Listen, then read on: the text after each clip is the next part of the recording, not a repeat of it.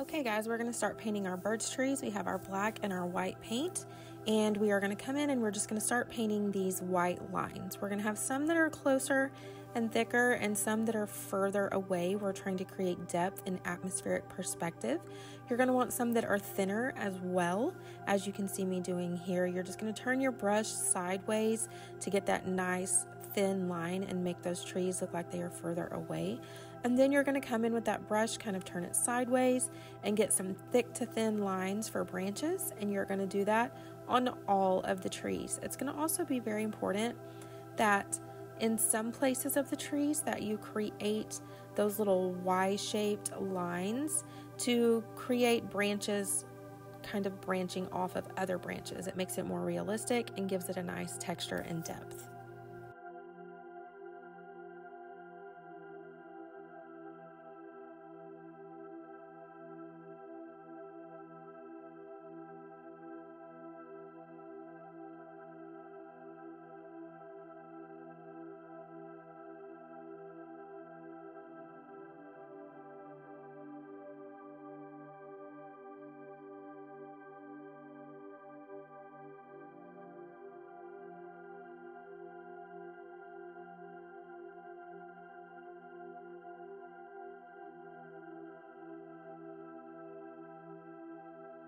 Now you're going to take a little bit of black and you are going to mix it into your white to make gray.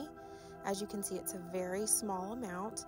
You are then going to take that gray and you are going to pull it in along the edges of your trees. In order to do this, to create a nice shadow, you are going to turn your brush sideways and just pull it in towards the middle. So start at the edge and then pull it in towards the middle. You're going to do this on all of your trees and some on the branches, and specifically where the branches connect to the trunk of the tree, you want to add a nice shadow.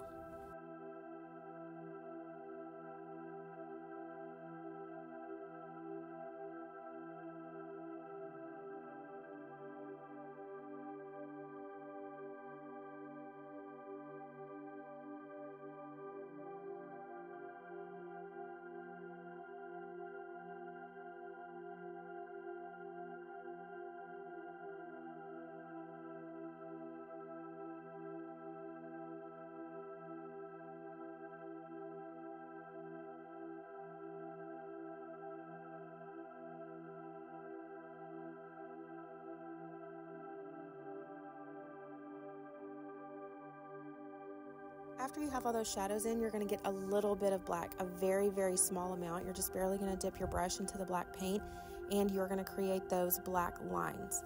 What you don't want to do is create a pattern, meaning you don't want them to be evenly spaced. You want it to be irregular and random on the tree trunk.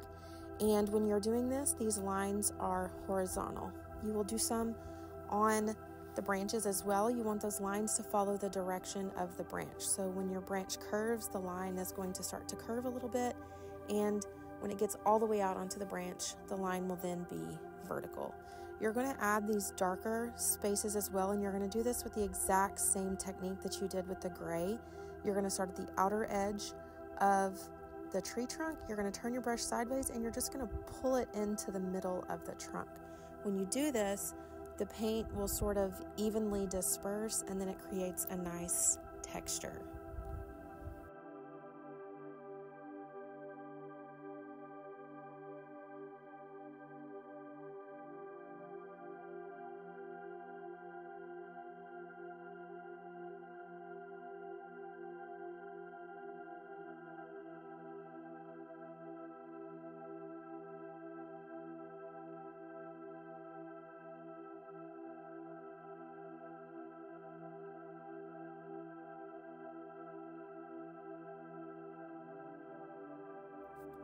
Now you're going to come in and add the snow. The snow is just done with a dabbing technique, and you want the paint to be irregular amounts. So some areas will be thicker, some will be thinner, and you want that color of the paper to show through in some places to kind of resemble shadows and darker piles of snow around the trees. And you want your snow to come all the way up to the trunk line so that the tree looks like it's sitting down in the snow.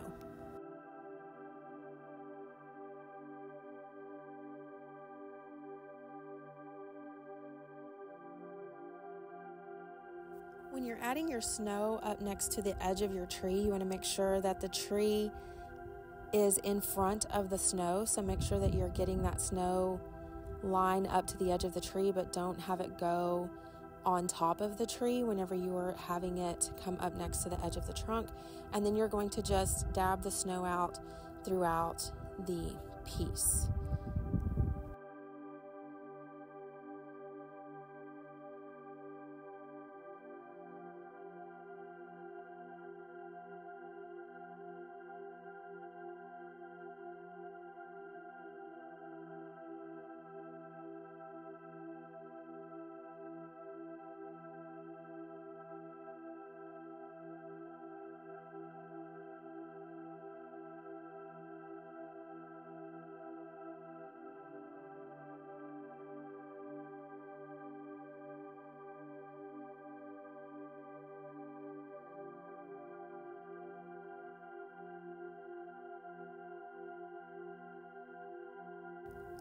You're then going to get a little bit of gray on your brush, and you're going to dab in some shadows just for some layer and some depth to make the snow look more realistic.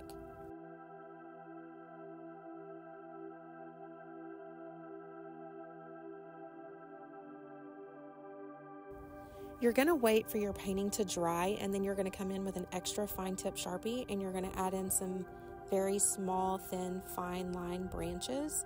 This is just going to give it texture and layers and detail and make it look even more realistic.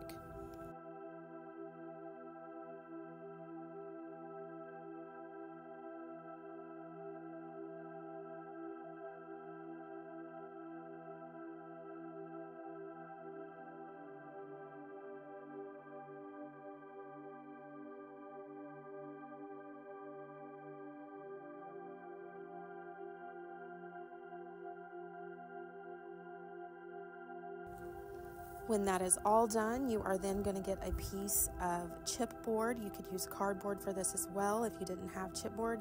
And you're going to glue it down on the piece, and then you're going to take a Sharpie and you're going to decorate the frame however you would like. And then you have your completed piece.